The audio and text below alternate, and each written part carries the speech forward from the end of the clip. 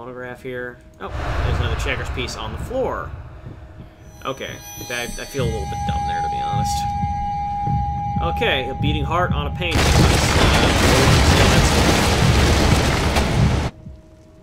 Working out.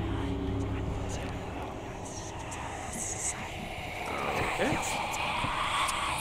Is the new move gonna happen? Yep. And these are not legal moves in checkers, but I think it's just supposed to suggest a game in progress. And now it's raining pieces of both colors? No, just brown. Just brown pieces. Okay, and a new wing of the house is opened. From this area here. I really hope I don't have to open up all these walls, because that's going to take a while. Shut off the light. You know, always good to save power. Plus we have all these candles. Spooky candles lit everywhere. Oh, that's cool. On the mirror, there's like kind of a scratch portrait. I like that. That feels appropriate for the glass of the mirror, and is also unsettling somehow. I think that drawer may have actually intended to be stuck. Somebody tried to flush a bunch of fucking apples? Oh boy. Don't want to think about the origins of these apples all of a sudden. Okay. Oh, and I've discovered a checkers piece. Something creepy gonna happen with that mirror that I have a unenviable vista of. Oh, and I think I've spotted another checkers piece on the bureau over there, which is kind of nice. Yep. All right. 2 seems to be enough most of the time. Once again, I wouldn't say I'm particularly scared. I'm sure I could get startled here and make a big noise, but I'm not actually... The tension is not being built up towards a fright. It's being built up through kind of like... I don't know, kind of more of a cool set piece, which, again, I will say that I don't mind that this game is not path-shaking terrifying, because the thrill of being scared is not actually pleasant for me. Once again, bushels and bushels of apples. I'm just feeding my wife nothing but apples, and my kid nothing but apples. That's definitely grounds for CPS. I took that. I feel like I tried to take that piece, but it doesn't seem to have come. Or is there actually just like on the scale something? Oh no, there we go. Okay. So that's interesting. I can't take the piece off the scale. It's almost like I need something to put in its place. Yep. Oh, wait. Oh! That was, See, that is just a tiny bit eerie, I will confess. Alright, let's see what else we got here. Alright, so I put the weight in place, and I'm pretty sure that that will keep the baby at bay. Wow. Did I unlock progression? Maybe. Oh, no, this is like the bathroom stair.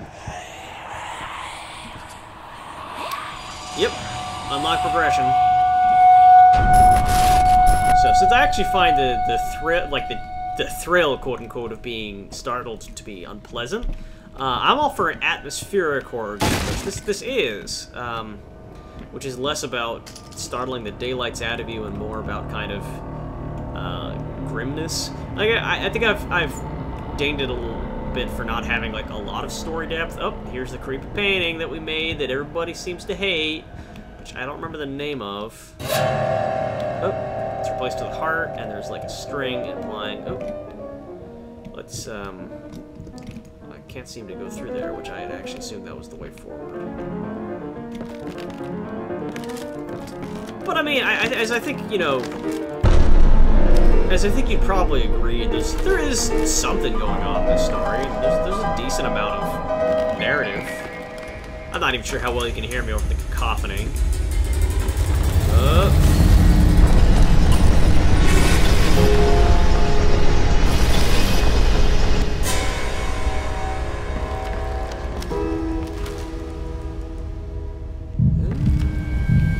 Something's happening. Oh, the heart is drawing closer. This has happened a few times. Alright, you guys ready? Ready for the unveiling?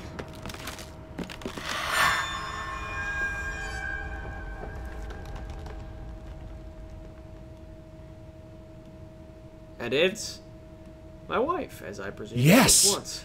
That's it! It's beautiful. Perfect. Happy Just ending! like Yay! I always imagined. Oh. What is this? I don't understand. Mural paintings come to life, No. douchebag. What do you think would happen? Stop it. Please. I was so close. This time, I almost had it. I almost had it. The painting that would replace my wife. Well, back to the studio. I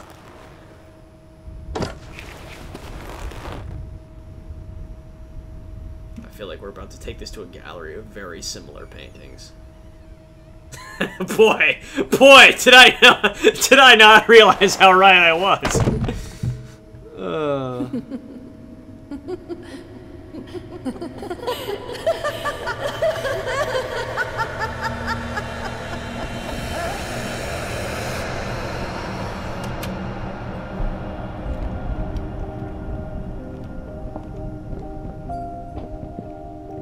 And now we've gone back to free roaming our house as it actually exists, not as it exists within our impossible space.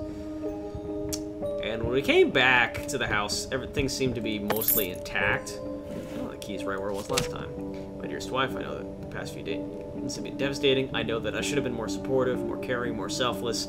I still can't believe some of the things I said to you. I guess I was never meant to be a great husband or father. I thought I could be a great artist, but that dream has ended as well. In its absence, I will do my best to treat you with all the love and compassion you deserve. You're the love of my life, my muse. You will never read this letter. I'm so sorry. Yeah, as I thought, he wrote that letter after she fucking killed herself. So, there is some remorse at the final gate and not just pity, like self-pity. But also, we've just gone banana pants. So, what I'm getting from the squalor of this manor is that when we arrived, it was not actually in good condition. That it was trashed. Oh. And here we have some credits. Just gonna flick through these so you all know what's what.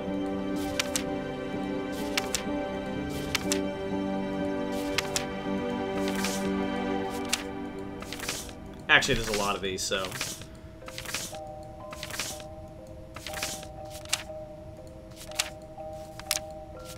So, Layers of Fear. I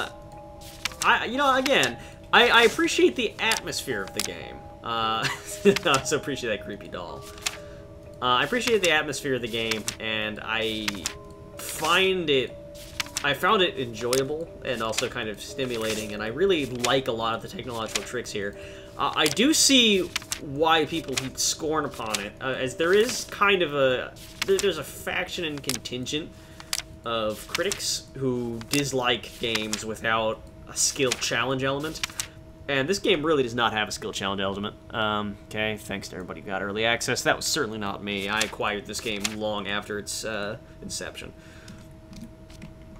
But, you know, I think that clearly this is meant to be an atmospheric experience, and I think that you certainly can't fault the artistry of it in terms of its visual design, its transitions. I should say the craft of it in that sense. You know, you can quibble with how, I don't really know what this is going to do if I mess with it, but nothing. There's no record in place. I'm quite happy with that, as I don't really want any additional content from this room at the moment. Fucking around with that phonograph was probably one of my least favorite mid-stages. But, you know, I think that there's definitely room for games like this on the market. Oh. And here we discover, oh, the reality of all of our paintings. We weren't painting her as a monster. We were painting her, I'm going to say how we were trying to remember what she looked like, but we kept getting it wrong. And see, there we're kind of painting in some of her burns. It's like we can't remember what her face was before the accident, and we're trying to recreate it to no success. That's interesting. I like that. That kind of... And I like that they kind of give you the glimpse behind the curtain of symbolism here, and that they kind of let you see what the output of that is. Alright, so we got a kind of bunch of rat traps here. So the rat fixation is real, but they're all empty also, so there ain't any real rats. It's just something we brought back from the trenches or whatnot have you. Let's see. I think the kitchen is through here. Yeah, here's the kitchen. Pretty dusty and horrible. Oh, that's interesting. That was supposed to be a painting full of apples. If this is a reality, it's weird that the fruit is gone. Unless we painted a painting of a broken fruit basket? Or something else going on here. We bricked that off and covered with air freshener, so... Okay, so within the reality of this game, that suggests to me that there's actually is a bunch of rancid stuff back here. Like a bunch of meat and stuff that we've let go bad because we're just completely negligent. And, you know, at this point we really have, sadly, lost our mind. And I really doubt that whatever I just went through was some sort of therapeutic spirit journey. And I'm gonna guess here that I am being pushed towards the exit, but let's make a full and careful study of everything. Or, oh, no, you know what? I bet you what's going to happen is I'm going to load up a new canvas and I'm going to start over. Oh, the bottles are gone. So, oh. Okay, the bottles are back, and the cabinets are empty. And the canvas is back.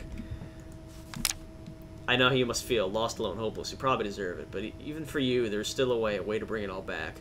The one precious thing you ever truly desired. Finish it. And that's in her sick note, and I'm guessing actually she didn't write that.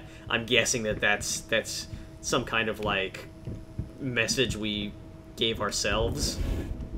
That this is some factor of our delusion. Well...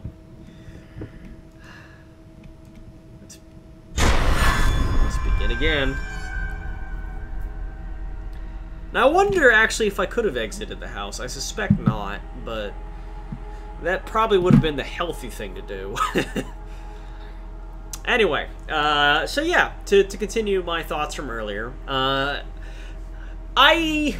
think I would rate Layers of Fear relatively highly. I am pleased by this change of pace in the horror landscape, and from even the other horror games that I covered, and a few that didn't quite make the cut, which is that it was, and, you know, for the most part, like, I think there was actually one death which was avoidable, but for the most part, I played this game in one continuous playthrough, and to be honest, I actually think that for most games, that's ideal. I actually think that most video games that have like kind of an immersive element to them are better if you don't die and have to replay sections. That is my feeling. Now, I'm not saying that it's incumbent on the developer to make the game easy, or it's even incumbent on the player to choose the difficulty setting they find easy. You know, to be honest, I have a habit of picking the hardest difficulties I can, whether or not that actually ends up enhancing my experience. But with this kind of game, which is about immersion in a narrative, nothing's worse than just kind of having to, like, stop and rewind the movie. So, I'm not at all upset that there's not more quote-unquote gameplay, and there are puzzles, so, I mean, that's a thing. You know, if you wanted to categorize this on some grandfathered-in genre, you could easily just say it's a horror adventure game.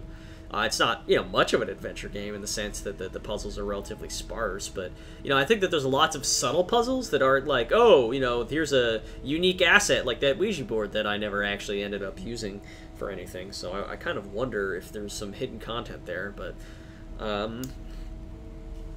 yeah,